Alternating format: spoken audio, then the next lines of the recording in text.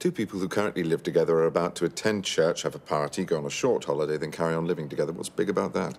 Hey YouTubers, it's Charlie, and quite possibly the greatest episode of Sherlock ever just aired. So this is going to be my review. Since a lot of you might not have seen it yet, I'll try and keep out as many spoilers as possible. I'll also be taking questions for my Q&A video tomorrow. Be sure to subscribe to get it. If there's any questions you have specifically about Sign of 3, just post them in the comments and I'll include it in my Q&A video. And just like this weekend, I'll post my breakdown video a couple days after I post that Q&A video. Just like my last review, I'm going to do my top 5 moments and then I'll do my review. So we gotta keep this stag party on schedule, so let's get started. Number 5, the editing and the story. Normally I talk about specific parts of the story, but there was this incredible way the story was told in several different scenes, even when Sherlock wasn't in his mind palace. I love how Sherlock essentially shows you the end result first, and then rewinds to show you how everyone got there.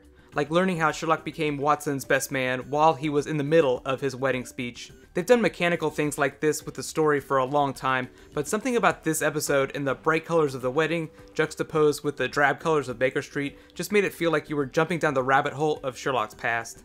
The whole time the joke is all on Sherlock and it's so much fun. They made fun of him on the show in the past, but in this episode, it's like Sherlock walking right into a face full of pie, and it was amazing. Number 4, Sherlock's stag party. Watching the writers explain to us what Sherlock and Watson would do at a stag party was amazing. It's a fair question. What would those two do if one of them had a stag party? The general decline of the evening into what ended as the funniest case they've ever attempted was just brilliant. I am totally inviting drunk Sherlock to my stag party and we're gonna solve the shit out of some cases. Number 3, Sherlock's wedding speech. It's a wedding episode, and of course Sherlock was always going to be the best man, so there was always going to be a Sherlock wedding speech. But first, watching a side character get her own montage was so much fun, and 2, the comedy of Sherlock's actual speech was so much funnier when it got tied up with the greater murder mystery of the episode. It was like having a conversation with someone while they're flipping channels on the television, just constantly jumping from story to story in time and space, or in time and, Sherlock's mind space.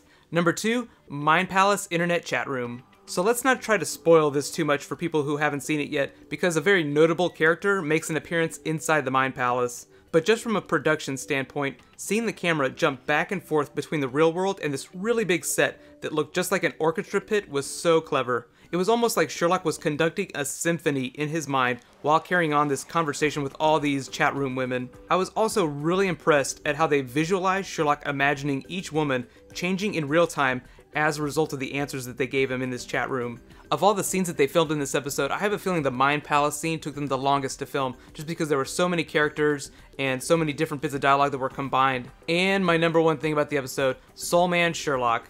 So without going into the plot or the more specific details of the episode, a lot of people's complaints about Sherlock being a dick in episode 1 are largely answered in this episode. We actually learn a couple new things about his personality, and they place him in this much warmer context as a character. If Mycroft is the barometer for coldness, then Sherlock just became so much more precious to the fandom.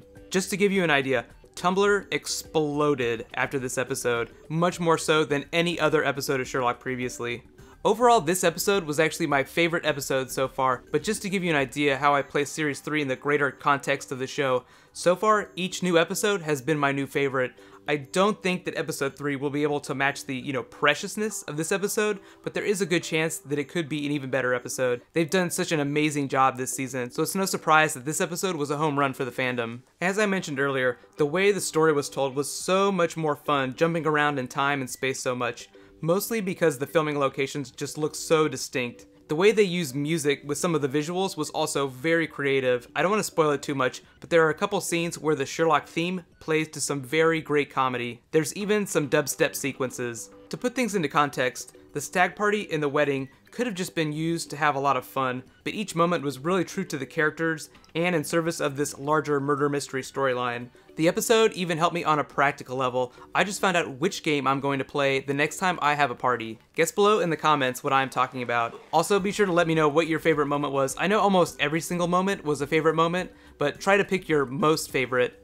And don't forget, I'm taking questions for that Q&A video. Write them in the comments. Right now, click here for my breakdown of episode 1, Empty Hearse, and click here for my review of that episode. Thank you so much for watching. I'll see you guys tomorrow. High fives.